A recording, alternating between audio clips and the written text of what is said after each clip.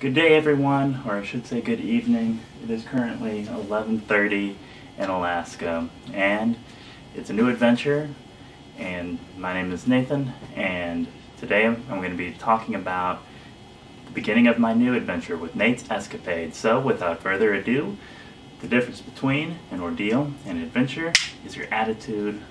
Let's roll that intro.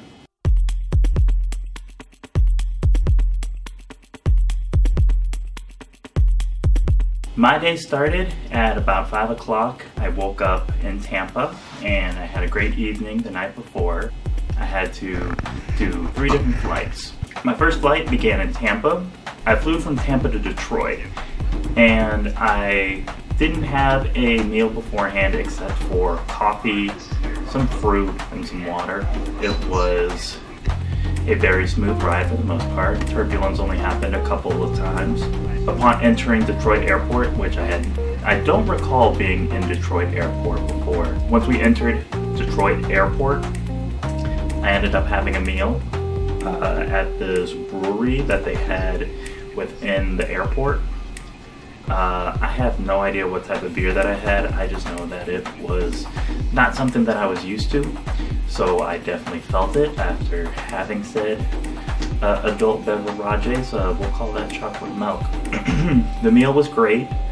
I loved updating people, talking about, hey, this is real. I'm finally doing this. And I am extremely excited to have been able to at least make it to here and now, but I'm getting ahead of myself. So after the brewery, ended up having a 3-hour layover afterwards, and I was trying to get some training done, but I still haven't been able to gain access to one of the final courses, which was the main course that they were actually concerned about me taking. I have tried multiple times to take it, and I still am not able to take it, at least on my computer, so I will try to take it there. After failing to do that, I ended up killing time, and it didn't require much because it was already nearly time to head to the next airport, which was the Seattle-Tacoma airport. I also had a meal at a restaurant there. I don't even recall what it is though. Oh, no, I take that back. I had dinner at a lounge. It's called the African Lounge. I accidentally called it the African Jungle, I think, on Instagram. And food was alright. Because whenever I go out to airports, if I'm going to have airport food, I would like to have something that's different. Not something that you can get anywhere with Chick-fil-A, McDonald's, what have you, although they're all great safety nets. I almost actually had Chick-fil-A on my way here. But ended up having that Jungle Lounge instead. Didn't have anything of adult interest there. I think I just had a turkey burger, if memory serves me correctly. So that was the last meal, and then made the flight from Seattle-Tacoma International Airport to Juneau Airport in Alaska.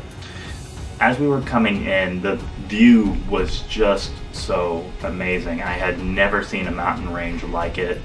Bear in mind, the only time I've seen the mountains have been, the Appalachian Trail, but that's an entirely different set of mountains.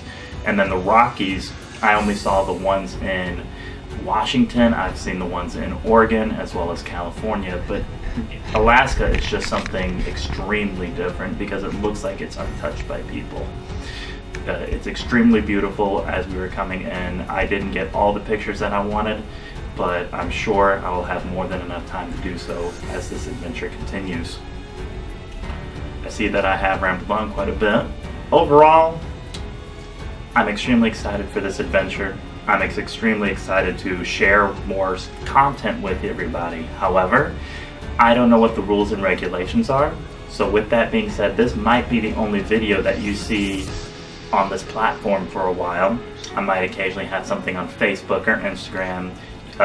You will know what I am up to and what I'm capable of doing by following me at Nate's Escapades, whether it is through Facebook, Instagram, Twitter, or here on YouTube. If you type in Nate's Escapades, you will most likely find me.